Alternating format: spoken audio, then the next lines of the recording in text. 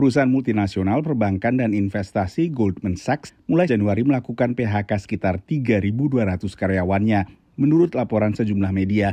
The news that we expect to see layoffs at Goldman Sachs should not be a surprise to most investors due to the fact that the investment banking business in 2022 was very, very challenged, not only for Goldman Sachs, but for the industry.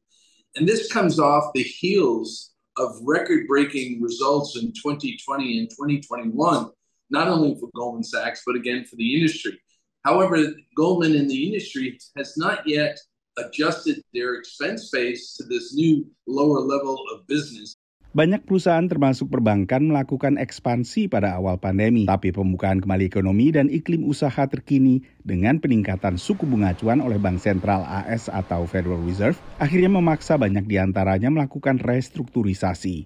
Well, in particular, again, the investment banking side is weak because of a combination of reasons, really. I mean, the higher interest rate environment, has pushed equity valuations down.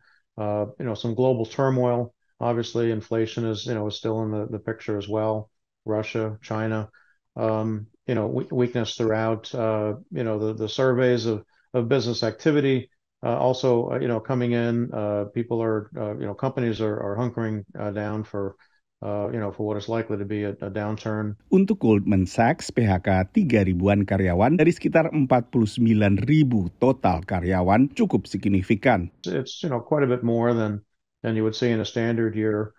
But at the same time, of course, banks had really not done much in terms of culling the workforce over the last few years, or really since the pandemic.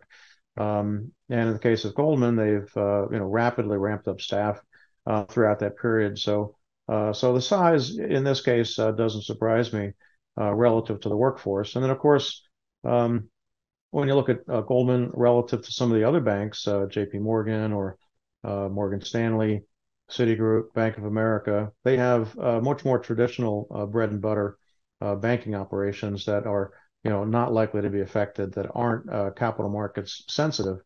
Tapi angka 3.000 lebih ini adalah yang tertinggi sejak krisis finansial tahun 2008, menurut sumber kantor berita Reuters. Sebelum sektor perbankan, sektor yang sebelumnya telah mengalami PHK massal adalah sektor teknologi.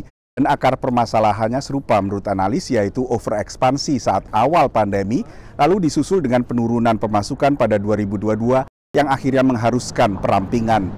Dari Washington DC, saya Nova Purwadi dan tim VOA.